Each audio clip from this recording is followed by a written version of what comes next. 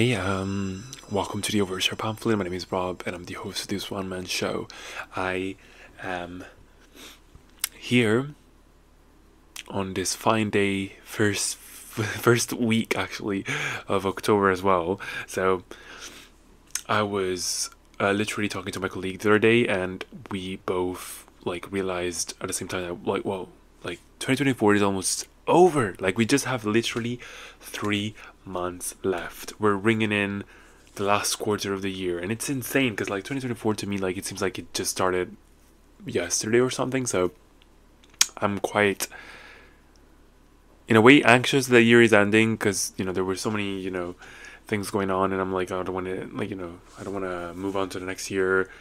I don't know. It's just the usual feeling of when a year ends, I guess, of in a way being glad that this year has gone and nothing major happened in that sense, but also anxious that times is times like these move so fast. And yeah, and so on that same wavelength, I guess I was inspired to do this episode today. It's a bit of an interesting one, unusual, I guess, because I won't be giving you my songs of the week, because today I'm going to be talking basically the entire episode about music. So what am I talking about? I'm going to be basically giving you guys my top 5 projects, like EPs or albums of the year that were released this year, my personal ranking. So these 5 albums will be ranked top 1 and whatever, and I'm also going to be giving you guys my favorite 10 songs, and I'm not gonna rank them because I don't want to rank them these ones, because it's so difficult, I think, with songs to pick an absolute favorite over everything else. But for an album, I think it's a bit easier because you have an entire project, a variety of songs on one project, and you can easily, I guess, in a way, rank albums in terms of which project specifically had the most relatability, or I'll get also into what criteria I've used to select these songs and rank these albums. But yeah, so I just wanted to I don't know, give a little throwback to the year. And also you may say why didn't you wait for for December or something, or literally the end of the year to do this? Well, I don't know. I just been so stuck on this idea this week. I just couldn't get it. I was thinking of doing other episodes today, for this week, but I was just my brain was spinning. I just kept on thinking about this the whole time. And also I think, to be fair, that while there is still some stuff that is going to be released, it seems that I already have so much good stuff in my playlists and everything else. You may know I literally explore music so much. Every fucking week I literally have dedicated playlists, which you should check them out, of course. Every month you can just go back and check all the playlists of the month for the Overshare Pamphlet. But yeah, I don't know, I think this is a provisional ranking / list. Things could change, things always change in my brain all the time, but in this exact moment, this is what I'm feeling that I want to convey to you guys. And I think, to be fair, there's one specific song that made me kickstart this whole entire fucking episode, and I'll get to that song when I'm going through my list. But yeah, anyways, you can check out any episodes from my podcast on Spotify and every podcast ever you could possibly think of. And I am putting out an episode each week, every Monday at 6 a.m. in the UK. You can convert your time zones, of course, but every Monday in the UK, I guess, at 6 a.m., I am putting out an episode for this podcast. So in case you're, looking forward to the next episode, I guess, just, watch out for next Monday. Every Monday, a new episode, and new songs, and new topics, and all fun things related to that. So stay tuned, and just, maybe get your notifications on for my podcast if you want. But yeah, so how to begin this entire crazy ass project? I would say this is literally difficult. It's choosing between your favorite children, but it's the truth. It's the truth. It's you have specific memories associated to specific projects, EPs, albums, and songs, and you have really a hard time, I guess, coming to terms with them and also ranking them or like listing them out. It's just terrible. It feels so cold cut, but I have to do it. And not because everyone like, you know, anyone else is like forcing me to, but yeah. Anyways, I want to start with the songs. I think I want to do the 10 songs. These, as I said, like they're not ranked, but they're just listed because I don't think there is any possible way of me like giving y'all an accurate ranking of 10 songs from this year. I think things change in terms of preferences. With the albums, I think it's a bit more set in stone because I've had more time to like sit with all these projects, and I kind of have an idea of like which I literally prefer the most over everything else. So that was easier for me. But the songs themselves are a bit, they're like very individual, you know, and individual pieces here. So it's a bit more difficult. So spare me with this. Anyways, enough rambling. So yeah, how did I choose these songs? I think the way I went about it was, well, first of all, it's a mixture of things, I guess. First, I started checking through my, well, it's this app called stats.fm, which is also a website, I believe, but they also have an app which I have to keep, like, you know, keep track of my stats, my musical stats. But I went through my most replayed songs of the year of 2024, and then I started skimming through them, seeing which songs were like, you know, released this year, and like, you know, because I listened to a lot of songs also from the past, of course. So I needed to, like, you know, have a proper list of songs that were released this year that I listened to a lot. But that doesn't mean that they were my favorite ones as well. This is what I'm trying to get to. These were statistically what I've listened to the most, but you know, a song, you can listen to a song a lot, maybe because it's stuck in your head, or like there's plenty of different reasons for why you do that. Or if you're a stan, you stream songs to, like, you know, support your favorite artists. But I think also the other part, the right route, I guess, I tried to like walk on in a way was trying to pile up the songs that objectively I think are very innovative in my mind, or very, like, you know, perfectly produced in terms of production, literally, or like lyrically they are outstanding for me in my books. Of course, this is all my opinion, so y'all don't have to like drag me in the fucking comments, please, or on Twitter, don't drag me into this. But this is just my personal ranking, so if you don't, like, you know, agree, then it's your opinion. It's your motherfucking opinion. But this is also my opinion, so respect that. If you're listening to my episode, then you need to be prepared to like listen to my opinions anyways. But yeah, so I sort of thought about like what makes a song outstanding in my opinion, and what is objectively something that really stood out in my mind, right? I mean, there's no pure objectivity in these things because it's coming from my mouth basically, but I tried to be as objective as I could in my own, you know, personal list, basically. So yeah, I guess let's start off with the first song on this list. I want to start off with Collateral Damage by Christian. I still don't know how to pronounce her name. Christian. Christy. I don't know. Christian, I guess that's how you pronounce it. I hope so. But she's a very, very, very, very small artist, I guess. She interacted with me this year on TikTok as well when I posted this specific song, actually, and I begged people to go and listen to it because this song is the motherfucking jam. It's really, really good. Actually, it's very depressing in a way. So also the problem with this, with the artist being this small in that sense, it's a bit more difficult to like actually see any sort of conversation around the song to understand what actually the content of the song is about. So it's pretty much up to interpretation here, and my own interpretation here plays a big role, I guess. Even Genius has the lyrics on, but they were like written by a fan, so I don't even know if the lyrics are entirely correct, and there's no input from the original artist on what the song actually means, as far as I know.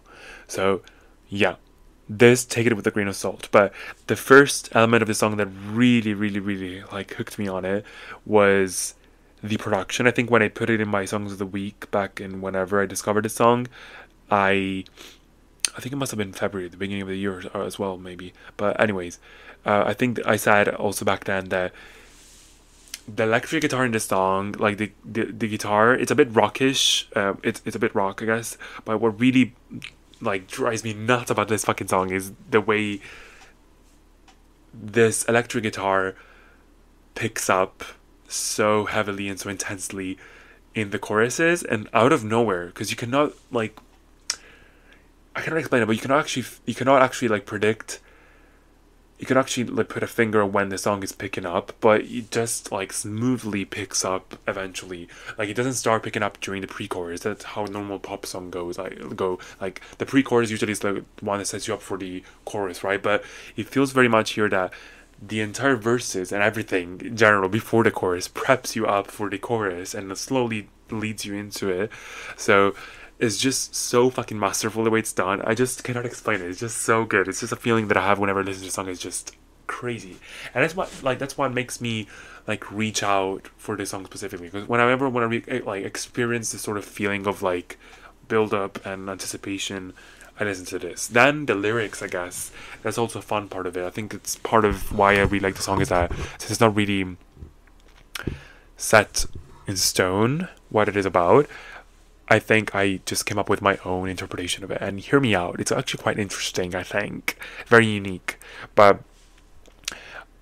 so the song talks a lot about, you know, the chorus specifically goes a lot into like, I just wanted you to let me fall apart. I just wanted you to basically leave me alone in a way, in my own misery. That's what I'm thinking about, basically. Then she also says, I just needed you to clean up the blood for once. And if we turn out the lights, I don't know what how I'll manage. Maybe the rest is collateral damage, right? So then this is like in sharp contrast with the verses, I guess, and the bridge specifically, I think reveals quite a lot. But the first verse, for example, she says, "If you look out of the house, I guess you'll leave. I'd still want snow in the driveway where your car would be." So it's kind of like, you know, she's afraid of this person leaving, and she would want something stopping him from leaving in that sense. And in the second verse, she also says, "And I've been in the waiting room for so long. When I finally see the sky, I want to know how to respond." Right? So she wants to be left alone in her misery. She wants to be left alone in this very low state that she's in, but she also doesn't want the other person or significant other, I guess, to leave her in that sense, right? And I think that's when we hit jackpot, is when we got to the bridge. She says, "It's accidental. I break you. You follow. Hold your problems in my palm. I'm so tired, but I want you now." And then she goes into the outro, which is again, "I just wanted you to let me fall apart." So I think like it's this dichotomy of like, you know, hurting someone because of how you're feeling and wanting to be left alone as well in at the same time, like being left in your own misery, but at the same time as well, not wanting the person to go. It's just a very, I don't know, I think people can relate to this in a way, because it's just like an unexplainable feeling and a very selfish way of behaving in a way as well. But you just cannot, you know, maybe you're in a state where you cannot communicate your emotions clearly and you just want to be left in rotting, but also feel the presence of someone near you, but without necessarily like having that person influence the way you're feeling, you know, like trying to make you feel better in that way. It's a very, as I said, like it's a very selfish way of behaving, because it's like, you know, not fair on the other person whatsoever, but also it's such an inexplainable feeling that I think I've personally been through this as well. Like I'd want someone specifically near me, but at the same time I'd want to be left alone, and it's just like a very conflicting, I guess, situation. So very, very interesting. That's my understanding as that. Like, it's not really set in stone. I don't even know if like I'm on to something, but maybe I am. I don't know. But anyways, great fucking song. Great fucking song. Then I want to talk about "Never Need Me" by Rachel Tinoriri. I don't know how to pronounce her surname. Tinoriri. I don't know, but she is just incredible. Her voice is just like one of a kind. I think it's like very soft, but also very emotional. And the song is very poppy, very uh, pop. I guess there are some like punkish elements to it, but it's mostly pop, I would say. And the the way is just like the melodies laid out is just like a very uh, freeing song in that sense. Like it matches well the content of the song, I guess, and I think is just like elevated by the way she sings it and the way she delivers the lines, but also lyrically, I think it's like a very like in a way like very cool song, like a very relatable track. So let me get into the lyrics of it all. Well, I mean, from the title itself, you can actually like already tell that it's about, you know, wanting someone to never need you again, right? And it's exactly about that. So it's like basically through the verse and the choruses, basically it's clear that the relationship between her and this other person didn't really work out because this person was bringing her down, right? And she has this like sort of like this is a song that was written clearly like after some time this thing was over, so there is a bit of a perspective, I guess, here that's very, freeing as well. um and she says basically like, if you can change, I know that I can help you. I've made plans and sorry I'm there without you. Like, you've now distanced yourself so much from a person that was clearly not good for you, and you wanted to do your best to be there for them, but this person kept on just, dragging you down and not letting you help them in that sense. So now in the chorus, she goes basically like, in my head, you can do whatever you like. I don't care. I couldn't care what you do with your life. I hope you just take it easy, and I hope that you never need me. Maybe I'll regret not sticking around, but how can I swim if you're pulling me down? Just promise you'll take it easy. I hope that you never need me. Like, it's basically wishing the best to the other person, and it's clearly someone that you like understand so well, and you also understand at the same time very well why you left them in the first place, because you love them so much, but you cannot be around them anymore because they cannot, you know they don't want to be helped, and they want to be, dragged. They want to drag you down with them in that sense. Like, it's just unhealthy, not really, there's no future there. But like, I respect my girl because she literally said, I just hope you take it easy, and I hope you never need me. Like, she's still wishing this person the best despite, all the shit that she's been through, right? Like verse 2, for example, she says, you say I'm the love of your life, but now it just isn't the time. You're doing it again. This is why your cycle never ends. You're addicted to the trouble you choose. I'm surprised you're even confused. I know you'll never learn. What the hell am I supposed to do? So basically, like, she's just saying, like, you're literally are, like, right now, you don't even know what you want, basically. You just keep on saying that you want me, but also you don't, and it's just like, very confusing situation. And I just got to walk out. I just got to like get going. I just gotta chuck the deuces, how AJ would say. But yeah, she just wants. I just like find it so emotional as well. The way she gets to the last post-chorus, she just keeps on saying like, I just promise me you'll take it easy. I hope that you never need me. I just promise, just promise you'll take it easy. And it's just, so bittersweet, so complicated as well, because you are still, second guessing yourself in a way, but at the end of the day, you just know that the love you had for that person is very genuine, and you want them to just, find their peace. But you also know that you cannot be part of that, because you also need to guard yourself and be in your peaceful space. So yeah, motherfucking sad. Anyways, that's done. Now let's go to a double. I want to do like these two songs back to back. Slim Pickens and Please Please Please by Sabrina Carpenter. Now here I could give you, since they're from the same album, I could give you my personal ranking between the two. Like, if I were to be completely biased, I would say Slim Pickens. But objectively, I still believe that Please, Please, Please, the best track she's ever put out, period, on the album or any album she's ever made. Like, production wise and lyrically and everything is just incredible. I just watched the Variety episode with Jack Antonoff where he broke down the song itself, and it's just a masterpiece. It's just so well done. But let me get first into Slim Pickens. Slim Pickens, if you didn't like listen to my review, which is out for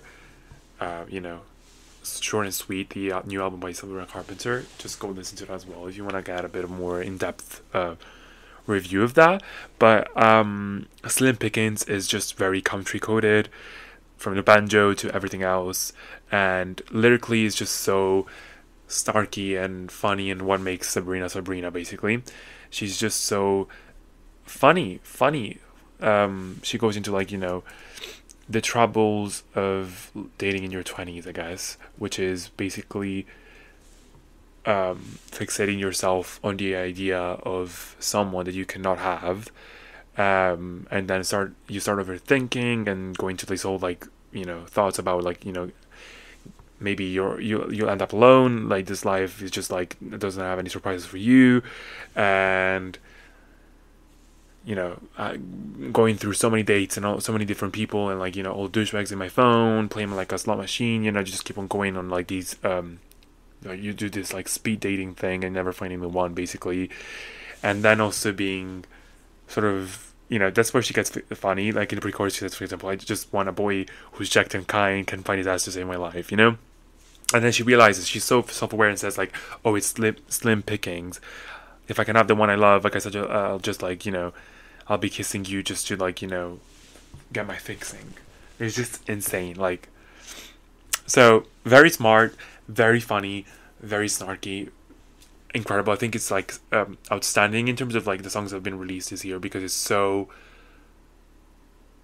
on the nose and serious, but also doesn't take itself too seriously. And it's just very effective. It's very animated as well.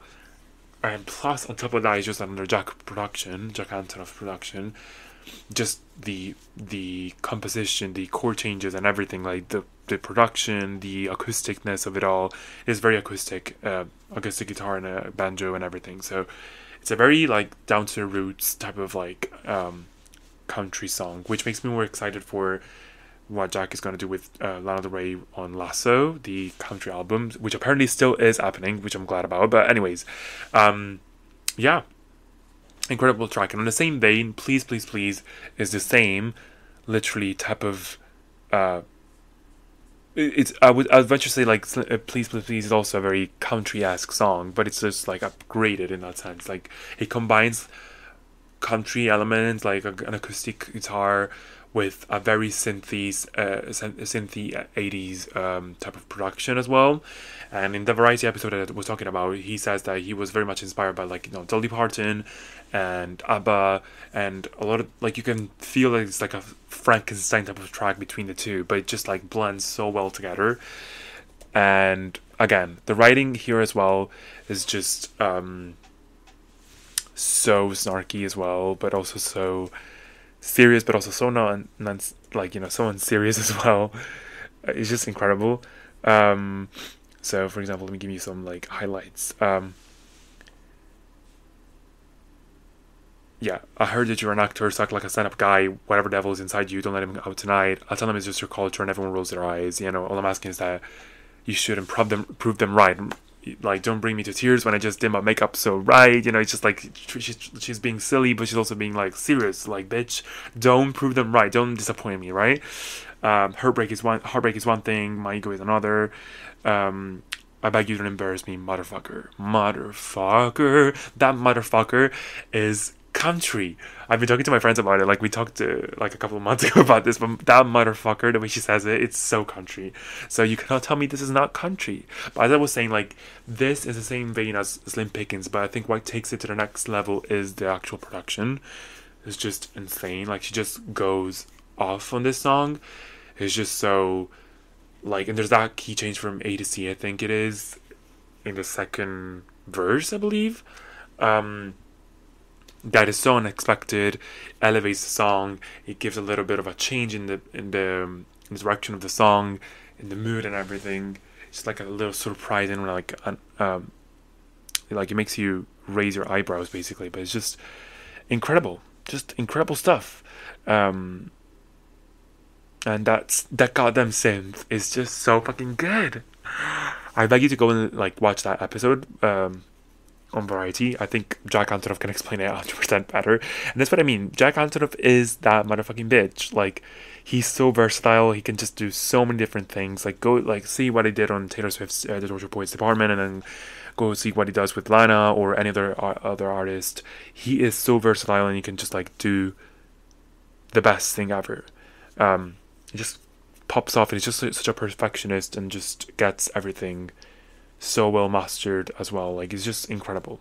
Just kudos to him. But yeah, those are 2 Sabrina songs. So that's how many songs have we done? We've done 4 already. So then my next song I want to talk about is Don't Want to Break Up Again by Ariana Grande. Now, hear me out. This is the only song I've put where I also have included the album in my top albums of the year as of now. And there's a reason for it. Like, this song is just so good.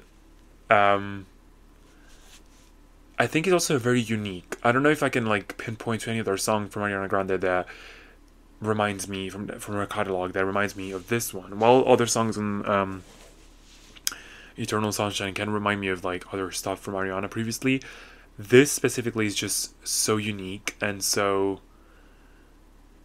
yet again, so Ariana. I don't know, it's just like very interesting. The production itself is very like bubbly and very like, you know, groovy and just a nice beat, and like it's something that you like, you know, it's very infectious.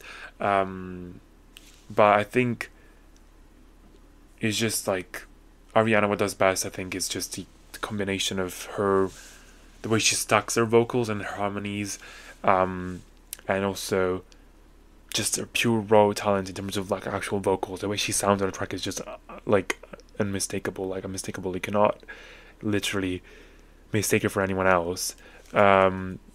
So yeah, let's get into like some of these lyrics. But this is basically about, you know, a situationship that it's a very complicated song, I guess, like in terms of lyrics. I would say like you're in, no, well, Ari is talking about basically being in this like situationship, this relationship. I don't know what it is specifically, but she knows that they're both not really compatible for each other, and here she takes ownership of like doing things wrong in a way and like being detrimental to the other person's happiness, and so she would want to end things with them for their own safety, for their own like well-being, but also she doesn't do it because she doesn't want to break up again. You know, she just is sick of breaking up all the time, and she just wants to be in something stable. So it's that very relatable sort of situation when you keep on seeing someone that you know is not good for you, but like, and you know you're not good for them at the same time, and you just don't want to. I just like love the self-awareness of this song. Like, it's just crazy. And also, how does she go from like the first verse saying that this guy is just overburdened by her crying in a room, and so he just has to like turn up the TV to just avoid like hearing her cry. Like, that's mean as shit from the guy's part. But then she goes into the rest of the song and she's like, oh, I don't want to fuck with your head. It's breaking my heart to keep breaking yours again. The situationship has to hand. I don't want to break up again though, so I'm not gonna do it. I guess it's like in a way also a bit ironic maybe, because like in some other pre-chorus she's like, I'm in the pre-chorus she says like, I'm too much for you, so I really got to do the thing I don't want to do. So I think the point she's driving home here is that she thinks that she's too much for this person. She's just overburdening them, and like her emotional state. Oh wow. Like, this kind of like collateral damage by the first song I was talking about, by Christian. But yeah, oh, that, see, now I'm realizing again, why am I doing this to myself? Why am I putting out these songs? Because he's gonna expose myself, the way I think about things, the way I relate, the things I relate to, my own experiences and everything else. And I don't want that now, but it's too late. It's gonna go in. But yeah, it's a very, I think, a very relatable sort of you know, situation that everyone found. Well, I hope at least I'm not the only one who finds themselves in like these type of things. But yeah. And then I think in the bridge she does allude to like actually in the end breaking up with this person, but it's just like a very, you know, emotive song, very cool track. Max Martin here does an incredible job. The way he produced this one was just so good.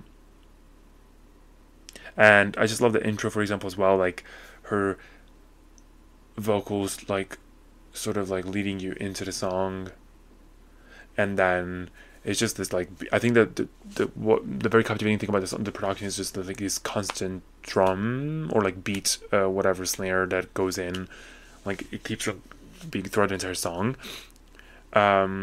So yeah, just masterful. I'm gonna get more into like, you know, Eternal Sunshine when I get to the album, but just know it's on that list as well.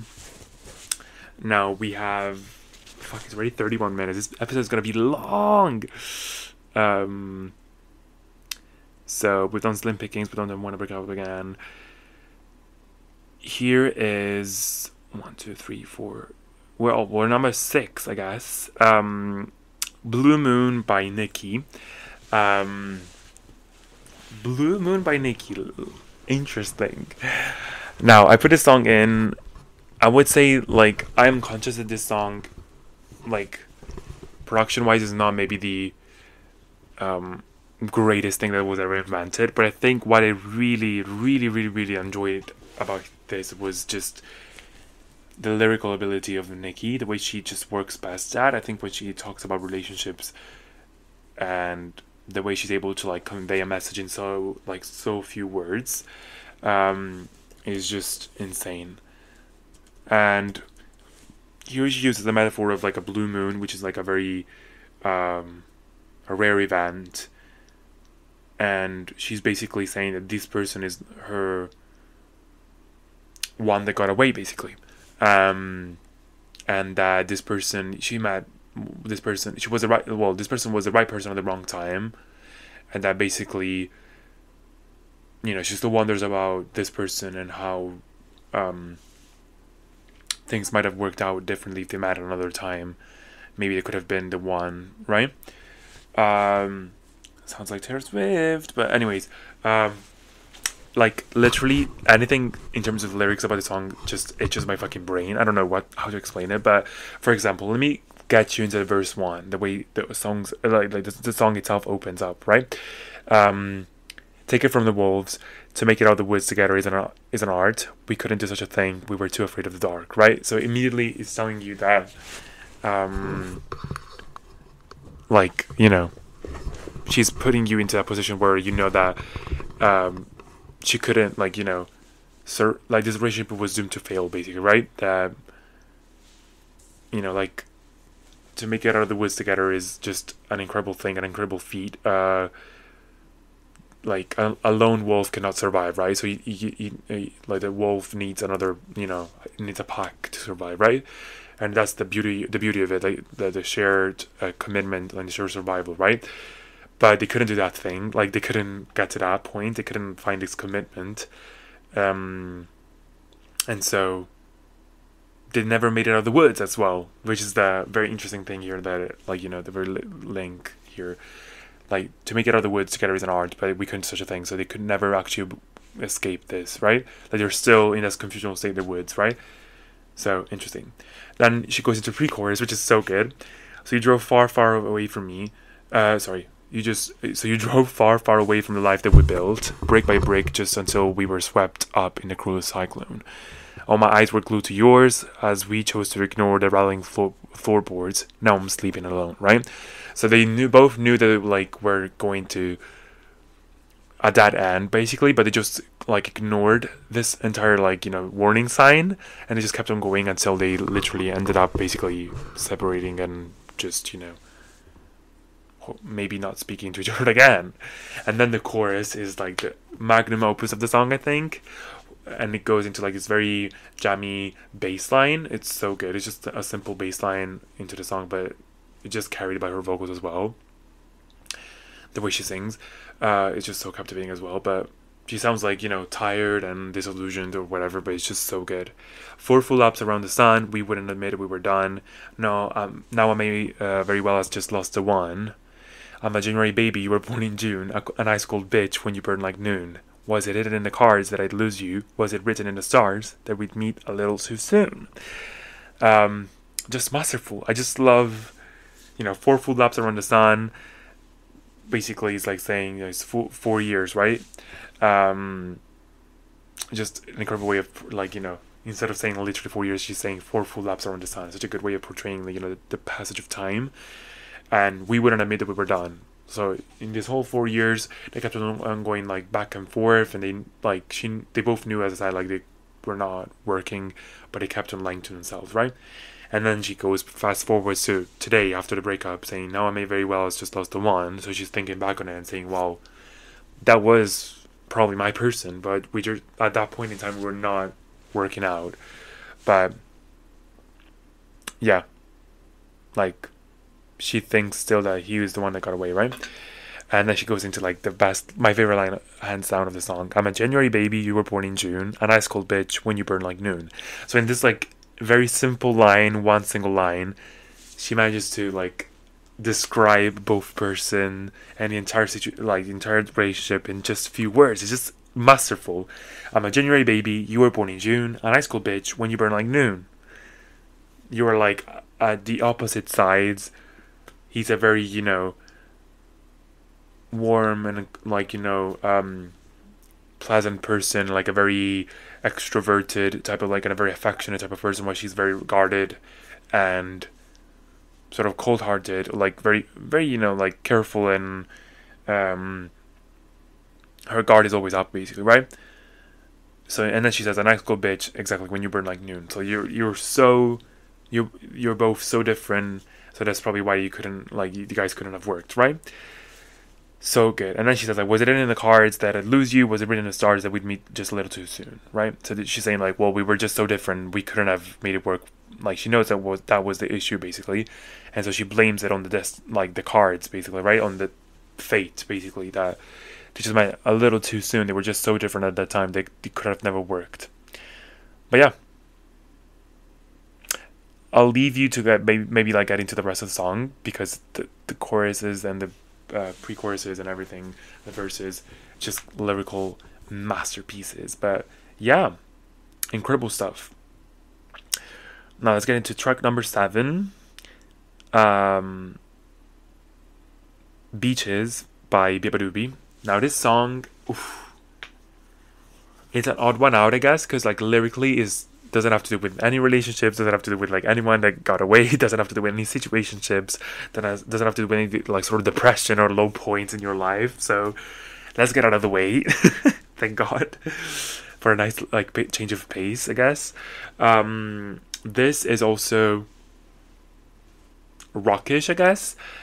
Reminds me so much of like a Y2K production. I talked about this already in my songs of the week, of course. All these songs have been songs of the week as well, so you might have heard me talk about these songs specifically, but I guess it's more like a general roundup, right?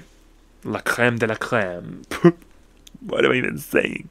But Beaches is just finding your peace in the right place, in the right environment, in the right location, I guess.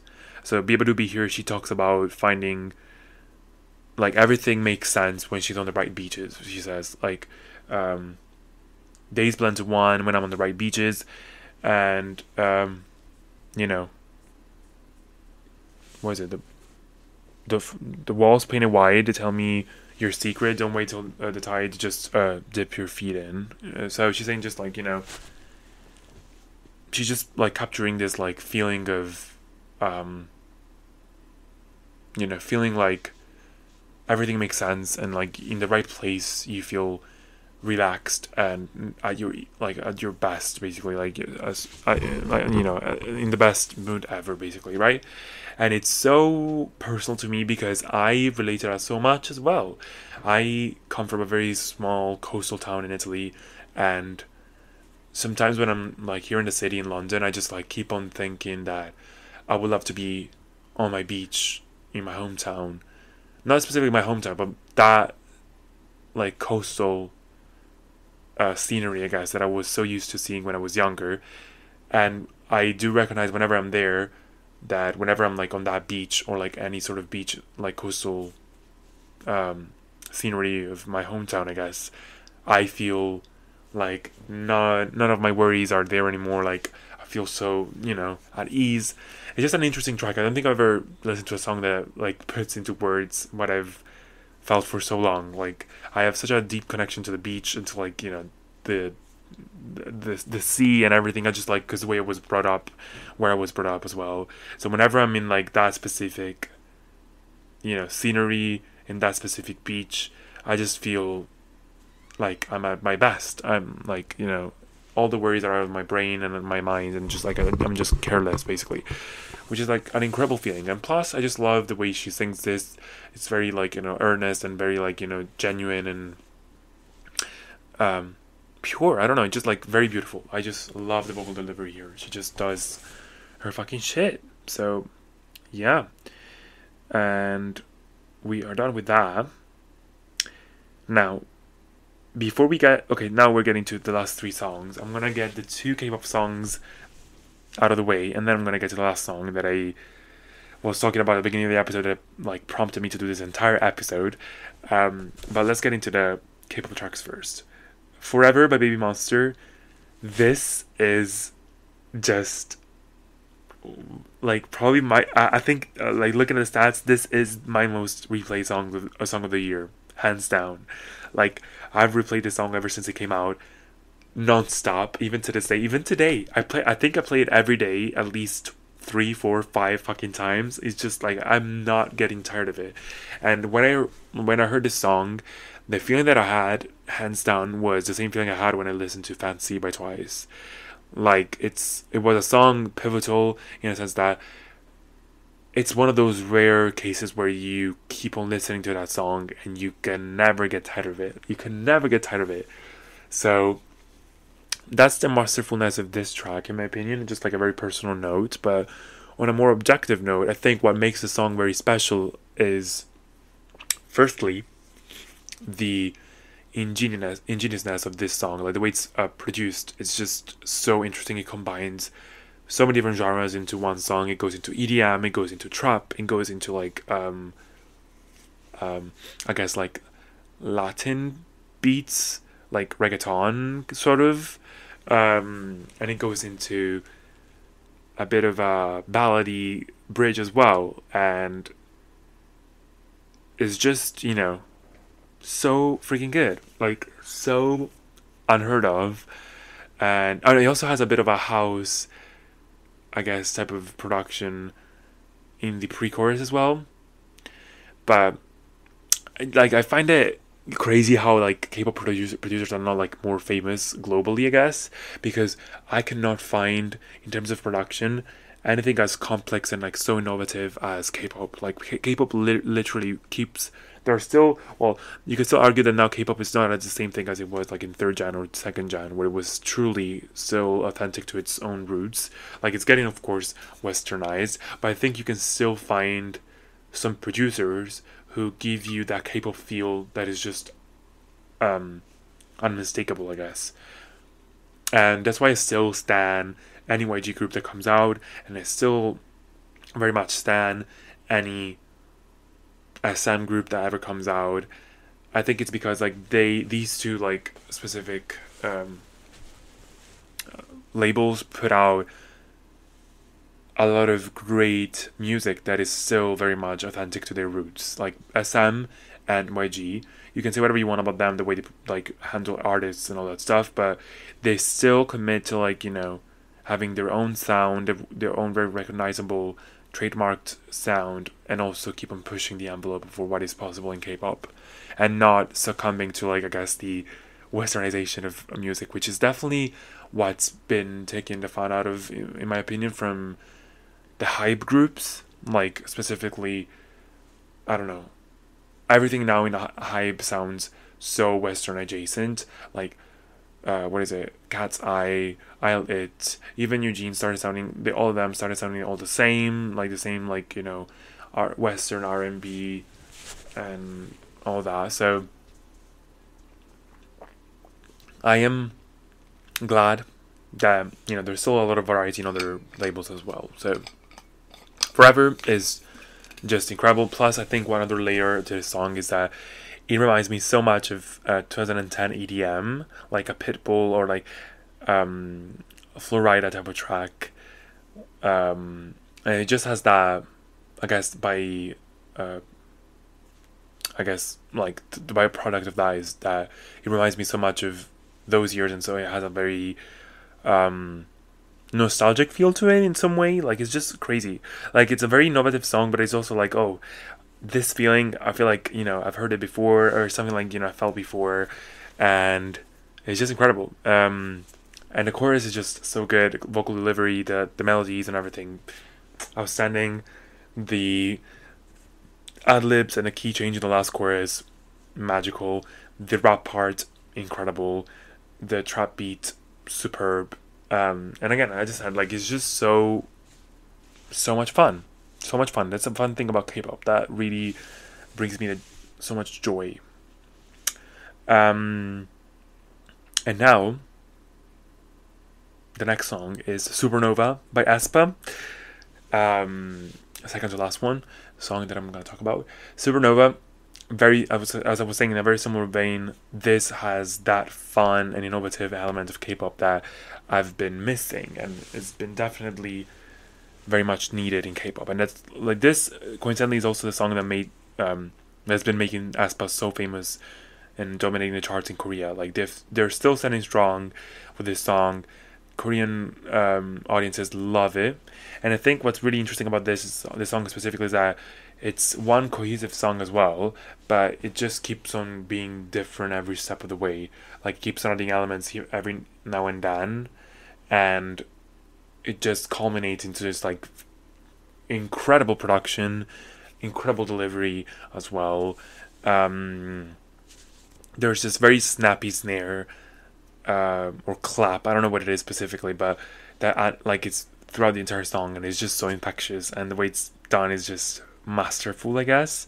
And then, you know, there's bits and pieces where, like, it's a very like synthy, and then there's a lot of, like, how to say, like, alien sort of, like, sounding elements in this song. Like, it's very cool. And then there's a bit of, like, that guitar, distorted guitar, and just everything. And then the beat switch in the bridge is just incredible shit. Like, the beat drop is just a completely different vibe. It's incredible. Like, if you haven't heard the song, just go listen to it. If you like hyperpop, I guess you could like this one, even though I wouldn't say it's, like, specifically hyperpop, but it's that type of busy production that you would like if you like hyperpop, if that makes sense. But it's still very K-pop, still very very cool. So yeah, kudos to aespa as well. Like, they're doing that shit. We tried to get tickets today for the concert in London. Didn't work, bitches. Fuck y'all. It was so difficult. I don't think I've ever experienced something this difficult. I think it's just AXS and Ticketmaster were shit at selling things. We went on the on the pre-sale as well, and they paused the queue while we were at it. Like, my friend was right ahead of me, and she got kicked out. She got to the selling point, basically, but then the link stopped working. So y'all need to be taken down. Fuck y'all. Damn. Anyways, last song, and then I'll get into the albums. Oh my god, I am so far behind. 49 minutes. Oh my god. This is gonna be a long one. I don't care. My vision is clear. I keep on doing this to myself. last song, and the song that made me, this is the song number 10. The song that made me get into this whole thing, shebang, was Chloe or Sam or Sophia or Marcus by none other than Miss Taylor fucking Swift. Taylor Allison Swift. You did it again. You have outdone yourself once more. And the best thing about this track is that, first of all, didn't really pay attention to it for the first 4 fucking months when the album came out. And then something happened, I don't know what it was, just clicked for me. I don't know. It randomly came on and I was like, oh my god, I'm having manifestations. Like, I'm understanding things here. I know what's going on now. Now, this is a piano ballad, and it may not be like the cup of tea for everyone, I guess, but I just love a. Is this Aaron Dessner? I think it is Aaron Dessner, but it's just a heart-wrenching song. I would say this to me should have been the track 5 on the album, on the standard edition. In my opinion, this is really what a track 5 does best. I think it communicates a very low point in Taylor Swift's story, I guess, in this album, but also at the same time it really encapsulates, I guess, the entire relationship. And if you didn't know about it, this album is about Matty Healy, and most songs are about him. And this song specifically is the best track at describing the entire relationship and what basically, like, it explains so well and so poignantly why she's so hurt by this whole very short-lived romance with Matty Healy. Like, what broke her heart specifically about this whole thing. And it's such a well-constructed and lyrically poignant song. It's just, I think it's Taylor Swift at her finest. I'm sorry, but if you don't get the song, it's time that you get into it, you know? So, first of all, the title, Chloe or Sam or Sophia or Marcus, is, I was like, when I first read it, I was like, what the fuck is that? But it's actually very smart. It's just random names that she spews about when she refers to the possible different people that Maddie has been with, basically, while they are not together anymore. So she starts off the song literally by saying, your hologram stumbled into my apartment, hands in the air, of somebody in darkness named Chloe or Sam or Sophia or Marcus, and I just watched it happen. So she's reminiscing about, you know, him in the past, when they first met, going through these many people, and her not having, you know, any balls to actually, you know, approach him. And yeah, she just watched. She was just a bystander. She didn't have the strength to like just approach the guy. Basically, she just like let him rock with the many people he went through in these years, basically. And that is, first of all, already a crazy way of opening a track, in my opinion. So yeah, but I want to bring up the lyrics so I can like better go into it. And then she goes into the second part of the first verse. As a decade would play us for fools, and you saw my bones with someone you knew, who seemed like he would have bullied you in school, and you just watched it happen. So the first half of the verse is her perspective, seeing him with many different people, but then the second part flips it over and says, this past decade, when after we first met, you also saw my bones out with somebody new. The way she says, like, you saw my bones out with somebody new who seemed like he would have bullied you in school. It's like it's flipping over and she's saying, well, you also just watched it happen. Like, we both played our own games with our own different, partners, but none of us had the balls to like actually make this happen, right? But it underlines basically this hidden feeling that they both were wondering, or at least she was wondering, about him this whole time, this past decade. Because if you didn't know, they first like got in touch in 2014, and whatever happened between them in 2014 never actually went anywhere. Like, it never actualized into anything. So we now know that the main reason why she went back to him after breaking up with Joe Alwyn was because she had been wondering this whole entire time about him. And it's such a heartbreaking thing, because then we get into the rest of the song now. She understands then that this whole, like, this whole decade of wandering basically just led her to meet someone again who is not instead, in love with her anymore. Right? He was just in love with her, with a past version of herself that he made in the first place in 2014. They meet again 10 years later, and then he realizes that, oh, this is not the same person that I fell in love with in the first place. So that's so sad. That's so sad. That's so sad. Oh my god, I don't wanna, I don't wanna get emotional, but yeah. And it goes into the chorus. If you wanna break my cold, cold heart, just say I loved you the way that you were. That's what I'm talking about. If you want to tear my world apart, just say you've always wondered, right? So that's what she's basically. She's been thinking this whole time, right? At least you've put me through these emotions this entire decade. We've been wondering about this, and then we finally, finalized it. Like, we made it happen, but then it lasted for such a fleeting time right now, and then you just left me without saying anything. So just like, at least if you want to break my heart forever, just tell me that you've always wondered, that you loved me just the way I was, not the way I am right now. It's like, if you want to really hurt me, say you loved me, but just for the way I was before, right? Second verse, she says, you said some things that I cannot absorb. You turned me into an idea of sorts. You needed me, but you needed drugs more, and I couldn't watch it happen.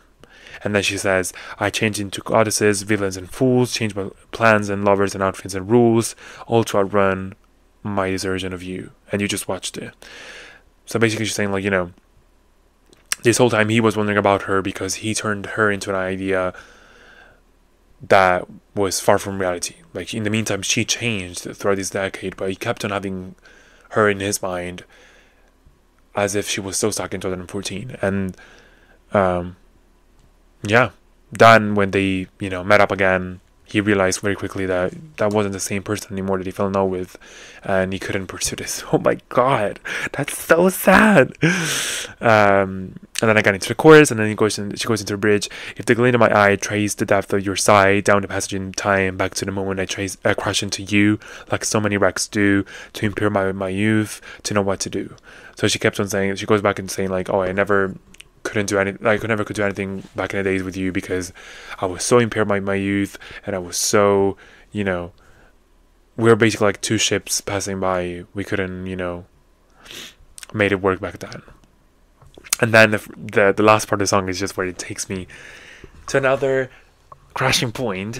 Verse 3, she says, like, so if I sell my apartment and you have some kids with an under a starlet, will that make your memory fade from the scarlet maroon? She reveals that her song and Midnight's Maroon was about him as well, in my opinion. Crazy shit.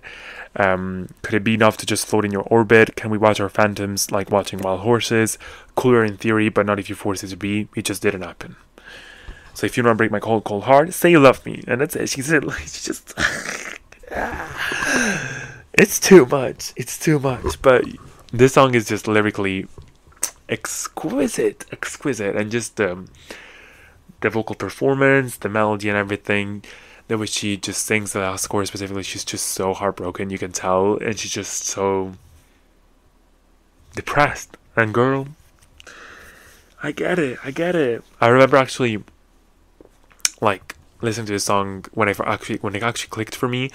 I literally I cried to the song. Like, I couldn't help myself. Like, it's so sad. It's so, especially if you know the lore, I guess, but also if you don't. Like, if you just like listen to the entire song without knowing any context, I think you cannot still understand so perfectly the sort of relationship she was in. Like, she's such a good storyteller for a reason, I think. So even without the context, you can actually tell what the song is about. But yeah, crazy. Anyways, these are the songs of for now, basically, of my current list of my favorite songs. How many minutes am I in? Oh, 1 hour. Shit. Okay, let's speed this through. Let's get into the top albums of the year. As of now, I guess. These are ranked. Oh my god. I will start with like number 5, which is Cool by Hyelin Chu. This is the only EP on the list. Everything else is an album, but I had to include this one. This is such a cool.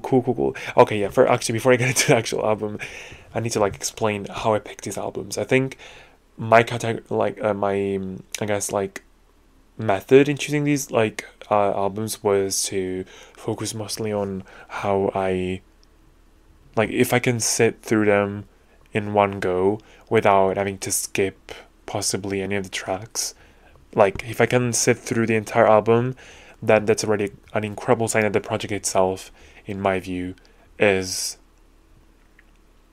very successful and like one of the better ones, but also the replay value is also very important here, I guess. And if I have attachments to any specific songs, and if I find so many highlights in one album, then I'm like, oh, these are the best albums of this year.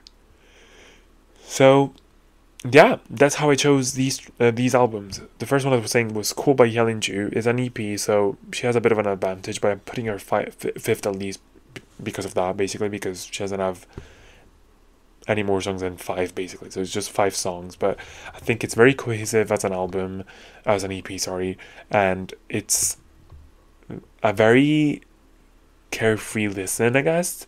It's very like Korean R&B and has a lot of like snares that are like 80s and 70s, I guess, throughout the entire like project. And I think the very distinctive sound here is the piano in these songs. Like there's, I think in most of the songs there's this piano that is very like staccato-y and very unique. And I don't know, I think it's such a like cohesive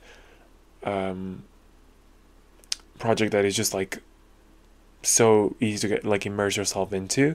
It's just very carefree, puts me in a very good mood, and it's just a very, like something that I like find myself returning to every now and then because I really really enjoy the mood it puts me in. Unfortunately, lyric wise, cannot really tell you much because it's Korean, and I mean I don't, when I listen to K-pop or like Korean songs, I don't really delve into the lyrics of it all, but I just like approach it by the sonics and the production. So that's that. But Cool by Hyunju, go give it a go. Go give it a go. Girl, I'm done. Like that breakdown of Chloe Rich and Sophia Marcus sent me into a fucking spiral. But I'm still experiencing whiplash, powerful whiplash. But yeah, Cool by Hyunju, incredible fucking track. Sorry, incredible EP. Give it a go. Now, number 4 is, drum roll. That was so weak. Brat by Charlie XCX. Now, like, I think it's no secret that Brat is like one of the strongest projects of the year. It may not be as commercially viable as many people would like you to think it is, but we're not talking about sales or whatever. Like, we're not talking about that metric whatsoever. Here we're talking about the art piece, I guess the sentiment, the vision that the artist wanted to like express here. And I gotta say, Brat is probably the best executed album that Charlie XCX has ever put out. And I think it's impressive how it read the culture in such a specific way. That this album was needed, I think, by specifically the youngsters and like people in their 20s, I guess, as well. Like, I would say like the COVID generation, I would say, needed this album so bad. I think I talked at length about this album in so many different episodes as well, in my recession pop episode as well. But the main thesis that I have about this album is that it read the need for people to like experience um, club life again, and like going out and like being a bit, the dirty girl aesthetic that is just, you know, like embodying the brat aesthetic, basically, right?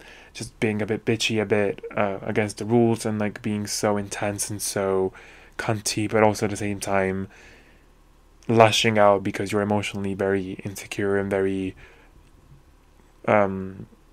inexperienced in that sense, if that makes any sense. And like there's so many conflicting things going on in your life. So there are so many great tracks, so many great runs, I guess, here. And I think what really elevates the entire era, I guess, or like the entire phenomena, is also the way she just very smart, like very,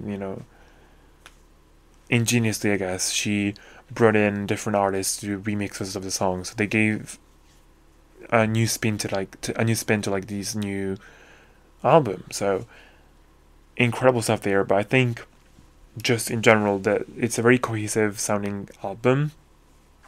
And I think she had us fooled with the track run in terms of releases, because the first few tracks that she released of the album before the album came out were all club bangers and about like club and partying and all that stuff. But then when the album came out, mostly her songs were instead about a lot of more like personal and like emotional type of content.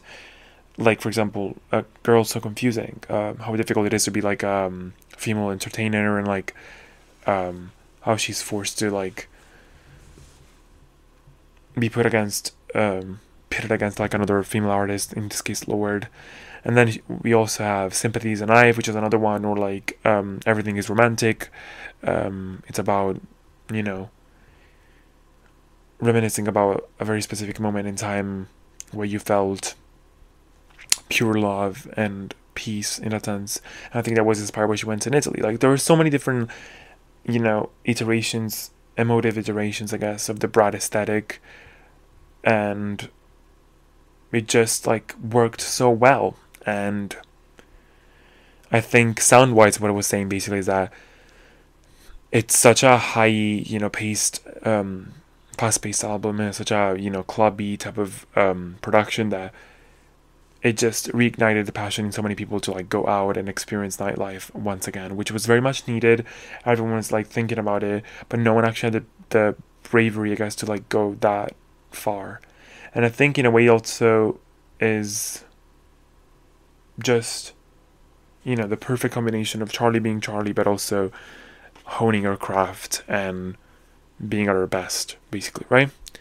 My favorite track, I would say, on this album, it would either be Back to Back, so B2B, or Club Classics. I love that song so much. I do like Everything Is Romantic, to be fair. It's a very cool track. I love the Guess remix with Billie Eilish, to be fair. Like, I think it adds a little bit of an extra layer that it really, gets the song going. One Touch is incredible, but I think overall my favorite might be Back to Back, which is maybe an unpopular opinion, but that song slapped. But yeah, kudos to Charlie. The entire phenomena was just hands down so well executed, and can't wait to see what happens now with the remix album. I think Ariana Grande has been rumored to be on there, which is insane. Oh yeah, the 1975 was also rumored to be there, so that's interesting. I don't know what's gonna happen there, but yeah, cool stuff. Now, number 3 is Eternal Sunshine by Ariana Grande. I was very much surprised to see that this is my most streamed album of the year in terms of album. But also at the same time, I'm not surprised, because I really, really like this album. And I have to say, it may be one of my favorite albums by Ariana Grande ever. Like, ever. I think this is like so Ariana, but also so not Ariana. As I was saying with Don't Wanna Break Up Again, like this is a very vulnerable side of Ari and a very well executed concept album as well. Because as I said, like I've also made an episode on this on Eternal Sunshine itself, like breaking out each track. So I'll try to be as like sweet and short as I can. But this album literally is based off of a Jim Carrey movie. Jim Carrey, was it? I think so. Called also Eternal Sunshine, but the entire point of the track is of the album basically is to talk specifically about this relationship that couldn't quite work out, and there's, you know, it's always going to be her Eternal Sunshine in the sense that she's always gonna, even though it caused so much pain in her, it's still, she's always gonna be reminded of this person anyways. Like it's gonna be a learning lesson for her, and it's something that she's gonna try and, you know, look back on with fondness, basically, right? Like instead of simply, you know, discounting it as something that didn't work out, she goes into like all the, you know, different stages of like having to break up with this person, and you know, no, like the entire feeling throughout this entire album is knowing that this person is not good for you, and the difficulty, I guess, of like breaking up with them and moving on at the same time, right? So this whole like journey of accepting, I guess, the end of the relationship and then moving on. And I think another thing that I really liked about this album is the way it sounds, and the Max Martin production is just impeccable as usual. And I loved how she got into so many different iterations of herself. Like she went into a house production with Yes and then she went into like the R&B Anna with Supernatural and True Story and The Boy's Mine, you know. And then she went to like some of the ballads and some of the like slow down songs like I Wish I Hated You, and you know, all that. And there's just so much good stuff on here. It's just, I think, sonically so cohesive as well. It just works together so well. And I don't know, I really liked it. I think I really liked the concept of it all, the way it's like tied to this movie as well. And I think it's just so beautifully done. I think Ari's also in this album like how to say, controlling herself in terms of vocals. She's not really doing like too much in terms of like high notes and whatever. Like she you know, she still does a lot of great things, but it's not the usual run for Ariana where she pops off vocally, because I think what she really wants to portray here is the lyrical content of the album, and the message of the album itself is more important than the vocal performance for her here, and it's definitely appreciated, I think, because I think it really makes you pay attention to the content and the substance and the melodies and everything. But she still slays vocally, so yeah, like kudos to Ari. Like she eats it down. She serves vocally. Incredible stuff. But yeah, favorite track is Don't Wanna Break Up Again, as I said. But also I think We Can Be Friends is a highlight for sure. Supernatural, I loved it. I think every single track here, I can listen to this entire album without getting tired of it. Like I can just go from start to finish and just be like so satisfied with it, and just, you know, going through the entire motions. So yeah, great fucking work, period. Album, okay, here is where we got, you know, these two albums. I knew immediately they had to be number one and number two. So number two is Bird's Eye by Ravin Lenae, and it's not a really well-known album, I guess, but it's such a breath of fresh air, I would say. Like, I've never heard such an interesting project before. I think vocally it's so unique the way she sings. It's just like a very like high-pitched but also soft way of singing. It's just incredible. I don't know how she does it, but I think borderline this album is like fully R&B, but what is unique about it is that most of the songs are not like synth produced. Like I think most, actually maybe one, with the exception of one or two tracks, all the others are made with like a guitar, either acoustic or electric guitar. So there's like these very interesting elements in here. She might have been very much how to say, like inspired by SOS by SZA maybe, with the song that she made there with the acoustic guitar and everything. But it's so good, so polished, so innovative. There's a lot of mixture here of between, like, you know, acoustic guitars, electric guitars. There's one song that is also very much reggae, which is incredible, and a lot of, you know, bass as well, and like actual, like, you know, instrument. And again, as per the previous albums, I could just listen to this front to back. The first track as well, opening up, is just probably one of my favorite tracks as well on the album, Genius. So good, so good. I already talked about this in my previous episodes on Songs of the Week, but incredible fucking shit. So good. She's incredible. And I think the general tenet of the album is that, I mean, the entire thread, I guess, that connects all the songs is her going back and forth. It's a bird's eye view of this relationship, right? It's her going back and forth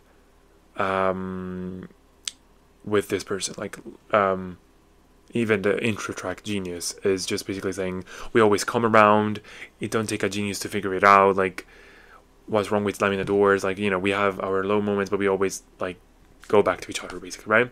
And that's pretty much the entire feeling throughout this entire album. Like, knowing that this person is not really good for you and you keep on breaking up with them, but then you just, like, cannot, for whatever reason, get them out of your head, and you instinctively go back to them and just get back to that.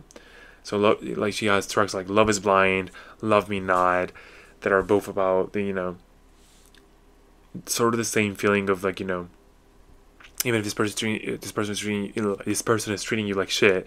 I need to, like, you know, slow it down sometimes, but even if this person treats you like shit, you cannot help yourself but love them. And Love is Blind, and then Love Me Not is just sort of the same iteration, but in another perspective, I guess. Where she's basically like that, you know, she keeps on wondering about this person, and she keeps on thinking about them and wanting them wanting them to be close to them, but then she knows that this person doesn't love them. Crazy shit. And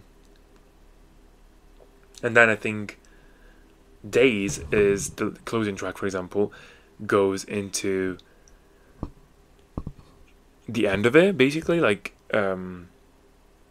you were a part of me, what did I lose?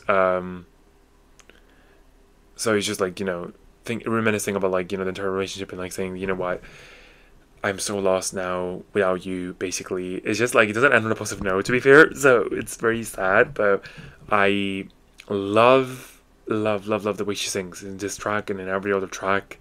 I think what really stands out, apart from the production as well, as I said, and the way it's, like, uniquely R&B but also acoustic-y and, like, guitar heavy as well, is also the incredible innovative way she, like, comes up with, like, choruses and, like, melodies in the choruses. Is just, like, so captivating. I think it's, like, basically applying the R&B type of, like, formula in choruses and pre-choruses and verses, but then applying them to, like, a production is completely non-R&B, and is just exquisite.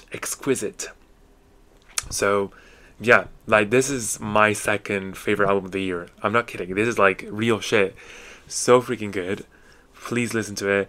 If you wanna maybe get into the album, listen to Genius, listen to Love Me Not, listen to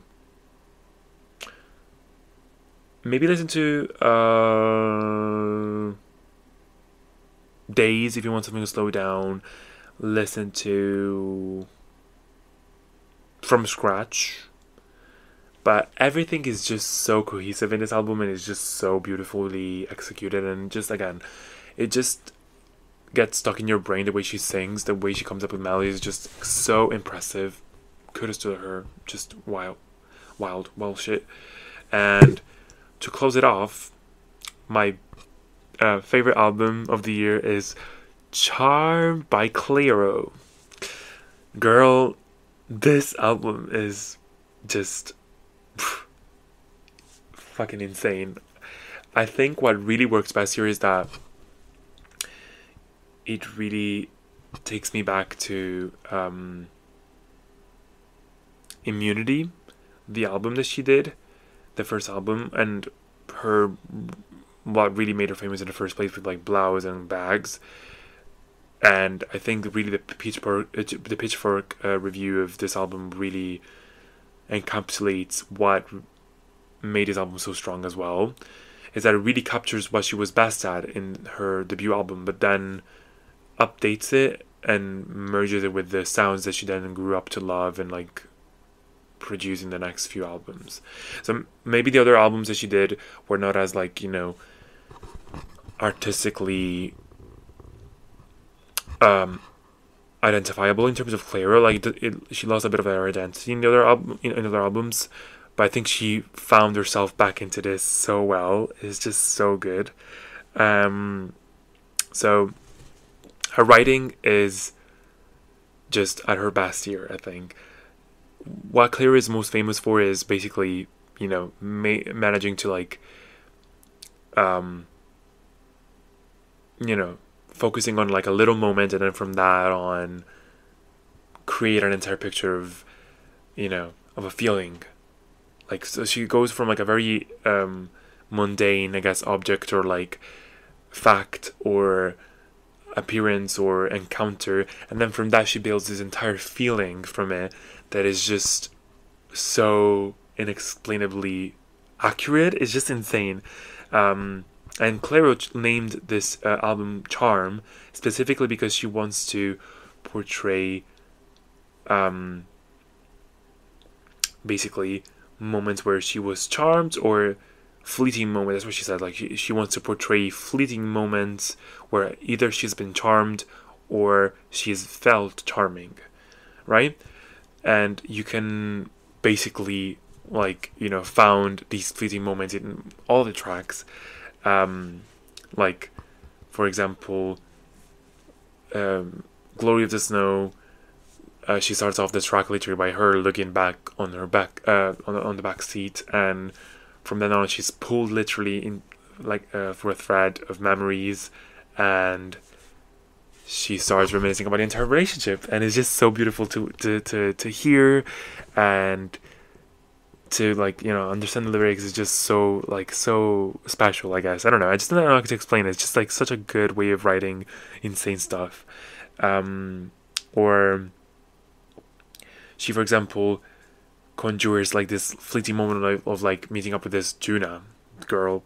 You want to make me go buy a new dress, and you want to make you make me want to slip off a new dress, right?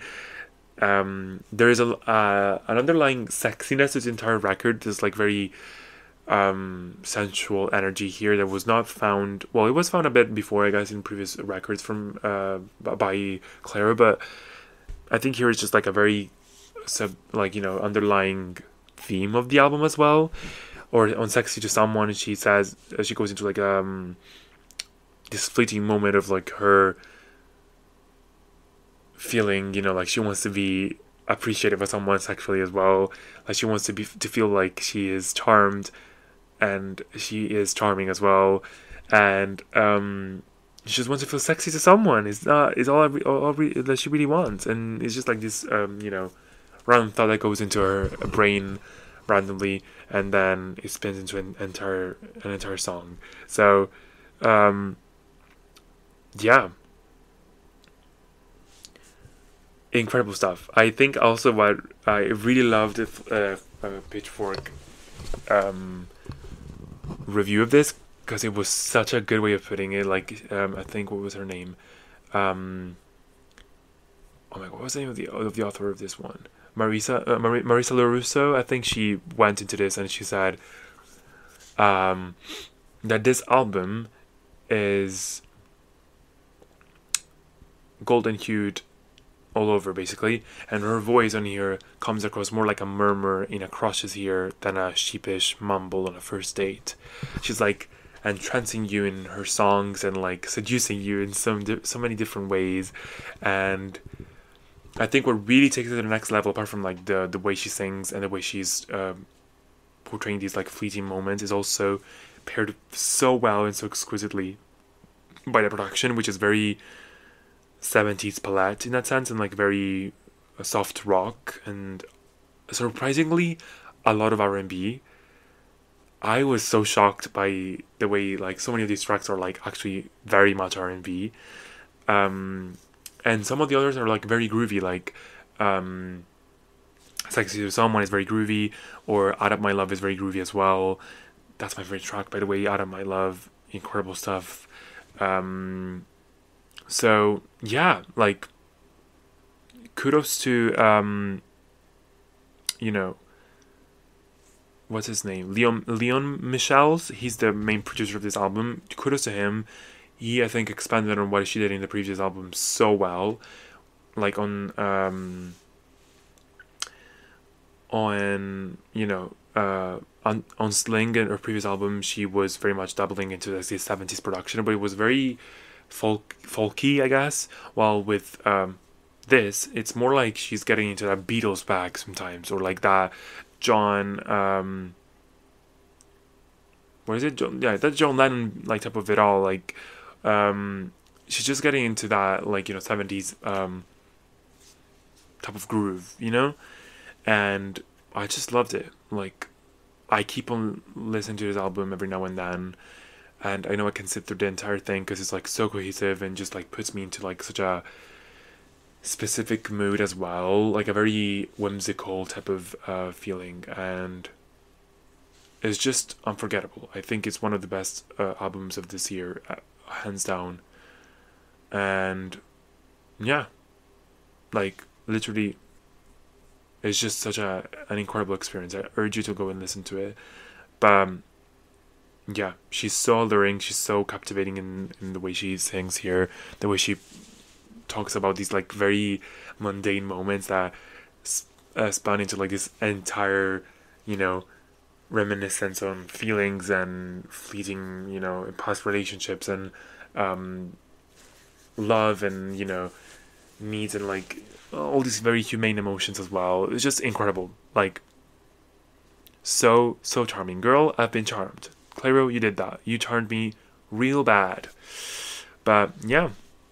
And with that, we end the episode. 1 hour and 30 fucking minutes. I'm so sorry, but we had to do this. I was so inspired, so I had to simply do it. And yeah, that's pretty much it. Hope you guys enjoyed the rest of your week, and I'll start the playlist of the month with the next episode, I guess. Yeah. So, bye. Bye.